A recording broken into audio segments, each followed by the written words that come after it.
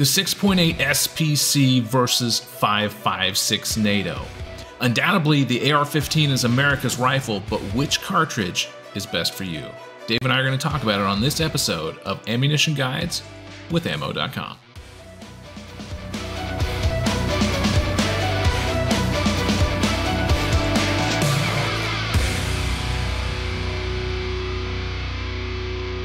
Hello, friends and lovers. This is Dave Trillo, and you're listening to the Ammunition Guide podcast brought to you by none other than ammo.com.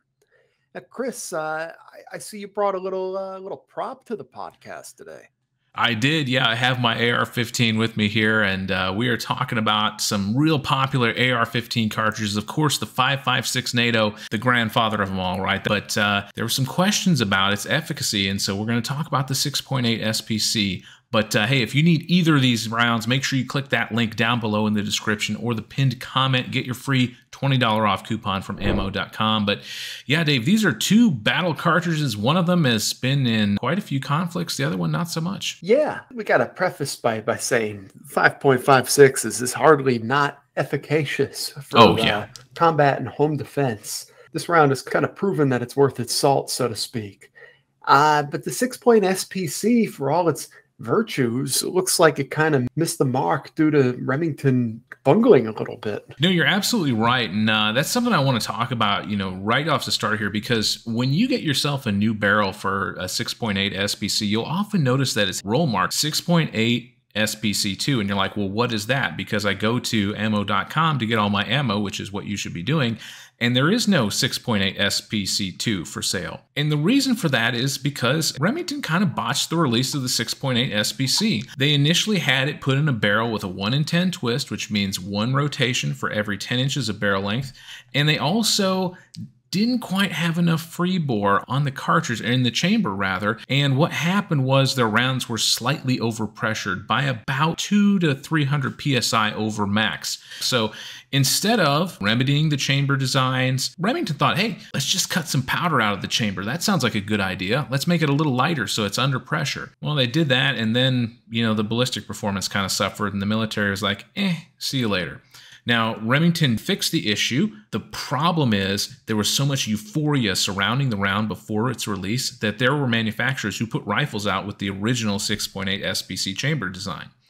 Now, if you fire, full power rounds in that chamber, there is the potential that you could have a pressure problem, which could damage the shooter and the rifle, which is not good. So a lot of factory ammunition is not going to be loaded to 6.8 SPC2 specs. And it's unfortunate because it's a very good round all in all. The 6.8 SPC is a really good option, especially for up close and personal work. This 6.8 SPC2 has about a good 30% more kinetic energy at the muzzle than your standard 5.56 NATO round.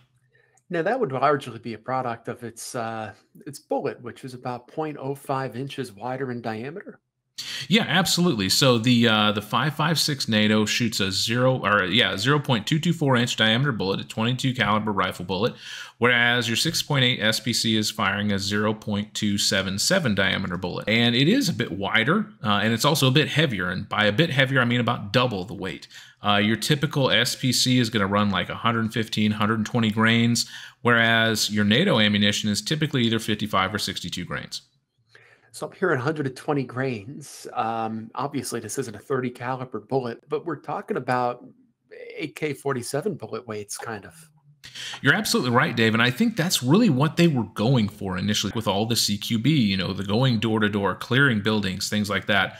That, intermediate, larger caliber bullet that's got a bit more weight to it can do a lot of damage, especially when you're up close and personal, and that's, in my opinion, what they were trying to replicate. Now, there are issues putting a 7.62x39 into an AR-15. There have been companies who've successfully done it, but I think honestly there was a bit of negative feelings towards the round in the military, and they wanted to make something that was their own. Yeah, I could imagine the U.S. Armed Forces is in love with the 7.62x39, given how often it's been pointed at their own members. Exactly. So, the nice thing about the 6.8 SPC2 is it gives you that added kinetic energy. You don't sacrifice a whole lot of muzzle velocity. You do lose some, but it really is an up close and personal round, whereas your 5.56 NATO has got a lot flatter trajectory and can easily reach out to 500 yards. How much of a muzzle velocity dip are we speaking about with the 6.8 SPC? Your typical M855 62 grain NATO bullet is going to be leaving the muzzle around 3,000 feet per second, which I believe is NATO spec, with about 12 to 1,300 foot-pounds of energy, compared to your 120 grain 6.8 SPC 2 round, which is leaving at about 2,500 feet per second, so about 500 less, but it's packing 1,600 foot-pounds of energy. So that really is similar to 7.62-39. Almost exactly the same. Muzzle data. But the thing is, you look at the trajectories, and that's really where the 5.56 separates itself. Your typical 5.56 NATO round is going to have about 55 inches of bullet drop at 500 yards, whereas we're looking at almost 80 inches of bullet drop for the 6.8 SPC at that range. Now, we must note that your average home defense situation doesn't really require covering 5 football fields. If I'm going to pick one for home defense, it's undoubtedly the 6.8, because you have that added muzzle energy, but you've got a little less velocity, so hopefully a little less potential there for over penetration. But both of these rounds are going to penetrate pretty well through sheetrock. Yeah, when you talk about over penetration, wouldn't the round with the heavier bullet necessarily risk over penetration more? You know, the 6.8 SPC's muzzle energy is about a third more powerful. Shouldn't that carry the bullet right through the threat? Still, I'm going to go with the 6.8 on this one. I want to have that bigger bullet. I want to stop the threat as quickly as possible. I think it's important to know what your backstop is, of course, in any self-defense situation. But the 6.8 SPC has really been making rounds in the hunting areas as well.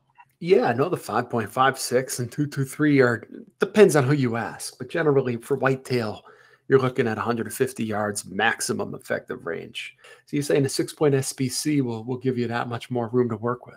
Your 6.8 SPC is easily going to get you out to 200 yards for that energy. Honestly, a little bit faster, or further, rather. You could probably stretch it out to about 250. Your 5.56, now, you're not going to be shooting full metal jacket 5.56 at a deer. That's bad hunting. You need to be using a soft point, but you're just going to get more range out of the 6.8 SPC because you've got more energy to start with, and it holds on to it just a little bit better than the 5.56. Right off the bat, there's that dual purpose rifle that we all know and love.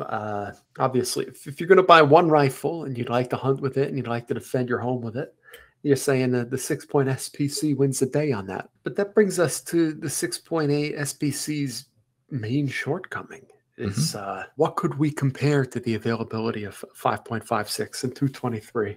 Probably nothing. Whereas 6.8 SPC, I'm going to go ahead and declare it still a niche cartridge.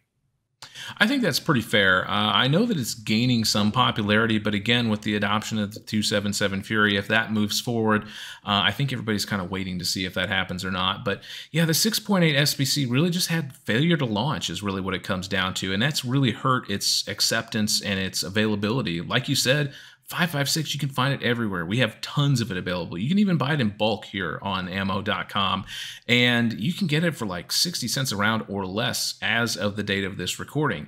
For 6.8 SPC, you aren't going to find it for any less than $1.50 a round, and it's not easy to find. So beautifully, you've got, what we could tentatively declare to be the better cartridge is also the much harder to find cartridge. Leads me kind of in my next point. Reloading is a really nice thing to be able to do with the 6.8 SPC. You've got a lot of different, bullets available to you. Of course, .277, fairly popular with the 270 Winchester crowd, and lots of powders available, similar to what you'd use for a 5.56. So it definitely helps your ammo availability if you like to hand load like I do. But if you need brass cases, it's always good just to save your cases that you shoot from your factory ammo, which is how I got started into hand loading, and you can definitely get plenty of that here on ammo.com. So, gosh, Chris, I'm hesitant to recommend first-time rifle buyers to rush out and get the 6.8 SPC, just because I want them to spend a lot of quality time with their rifles at the range. So, is the 6.8 SPC recommended solely as an upgrade for people who've already familiarized themselves with the 5.56 and want a little extra power? It's a great question. I think it gives you a little bit, the 6.8 rather gives you a little extra flexibility as far as, kinetic energy and having that extra stopping power, our favorite word here on the show. But yeah, the 5.56 is probably going to be my recommendation. It's tried, it's true. You know how it's going to perform, and you can find it everywhere. It's less expensive. Now, One thing you can do if you really want to have a 6.8 SPC is just to purchase the upper. You can always buy a 6.8 SPC upper and then just swap out your upper receiver on your AR-15 and you've got a brand new rifle. Just make sure you've got your magazines, segregated so you're not mixing up your 5.56 and your 6.8 ammo, and you should be good to go. All right. Well, everyone go buy it. Exactly. And, guys, if you need extra ammo, if you're running low, especially when times get tough, make sure you come to ammo.com. You're going to find the best prices. Click that like and subscribe button, and we'll see you out on the range.